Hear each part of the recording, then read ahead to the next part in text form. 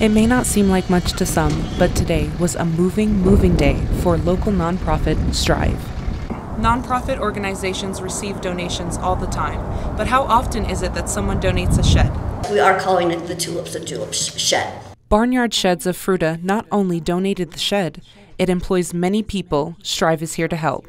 Strive is a nonprofit organization that supports individuals from birth to end of life with developmental and intellectual delays or disabilities.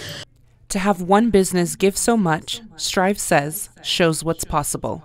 About how do you bring those two entities together, like the business community and the nonprofit community, and how we can make sure that everybody is helped and we meet their needs and they meet our needs in a big way as well.